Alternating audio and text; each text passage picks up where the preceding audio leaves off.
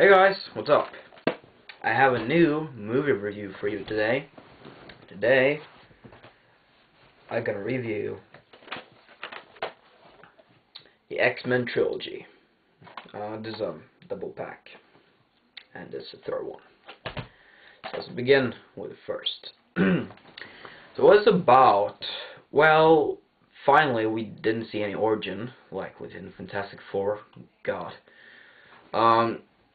So that's a really good thing. It starts with, a lot of people who, all these mutants finds out about their power and all that. And, in, I think it was government or something, like, talking about that the mutants are maybe dangerous, and some people say they want to see what special abilities they have, and they want to see what they can do and all that.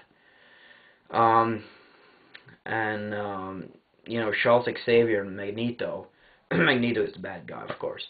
And, they've been old friends, but, like, Magneto just says, don't stand my way. And, and Magneto, he has evil plans about making everyone in the world mutants, I think, or something like that. And it's only one mutant that has the power to do that, and that's Rogue. And she has the ability, or she ever touch someone, they well, in comics, the one she touched, she gets their power, or something like that. But in this movie, she almost killed him by just touching them. So yeah, we see Wolverine. He has a lot of, nightmares and all that, seeing, of course he can't remember anything. So, he has some memories, some memories and all that, which is really interesting to see. This film almost gives you a war message, but what you get is just a little fight in the end. That's all.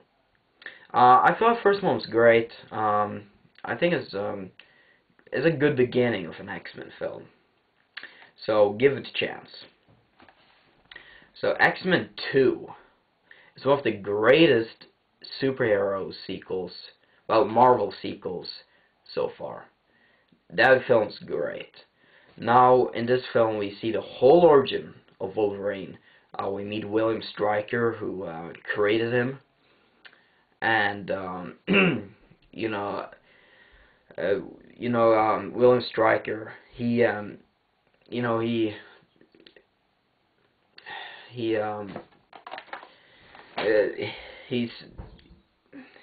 ordered, I think it was the president. Well, William Stryker has plans to attack Xavier's school, so he makes Nightcrawler. He ordered him with some, like, he put some kind of a serum or something in hair, and he can control them or something like that. And he makes Nightcrawler come to the White House and attack there and almost kill the president. And then when the president tells this to William Stryker, William Stryker orders the president to put a war on the mutants.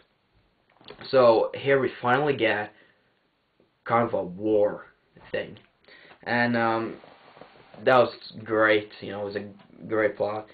So Wolverine, he finds William Stryker. Well, he meets him in the school, and then he wants to go to the Alkali Lake to meet him and kill him. So he finds out what origin and all that. It's just great. It's definitely a great, it's a great sequel to a great superhero movie. You saw some memories from Wolverine at first, and then it follows in the second. You saw some scenes Wolverine still have some memories, nightmares and all that. And then finally in the end you see the whole origin. Well, not a whole origin, but what happened in there, how he got his claws. And they does a great job telling Wolverine's origin. So you really don't need to know his past. So that was just great. Um, and the X-Men have to team up with Magneto, which is real cool. It's almost like a battle against Apocalypse in the comics, you know, where evil and good had to, you know, like X-Men and Brotherhood, they had to team up to go against Apocalypse and his army. That's great. So X-Men 2 was definitely a great film, and check it out. And of course we knew it would be a third one because the war hasn't ended. And the title I thought was great. X-Men The Last Stand. It sounded like it would be the last film and the third film, so it would be a great trilogy. It would be a great war with and all that. You know, we saw Jean Grey becoming the Phoenix, and you know, if you have read the Phoenix comics, then check them out because they're mind-blowing. You just have to check it out. And you know, when the movie begun, it actually looked like it would be the Sentinels. You know, this film started so great.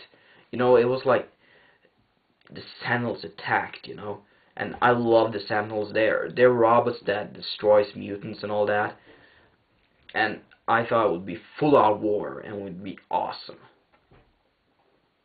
Now it was just a training shit. Training shit. Well, it was just like a hologram training. Now, first off, how do they know about the Sentinels? I haven't seen them in the two first movies. So how do they know about the Sentinels? Now, what this movie is about, pretty simple. The humans finds out about a cure to the mutants to become human again. And then, Magneto, he wants to stop them. And making a war with a lot of teenagers mutants. And that's it. This film sucked. I hate this. You know, after the second film, I was just so hyped about seeing the third one.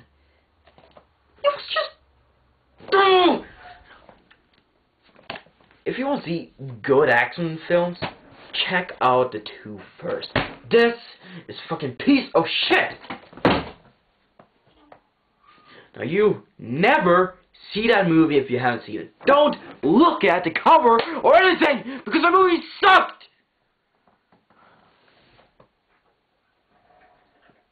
Anyways, check out these. They're awesome. Stay tuned for my review of X-Men Origins Wolverine. Rate, comment, and subscribe. I'll see you next time. Goodbye.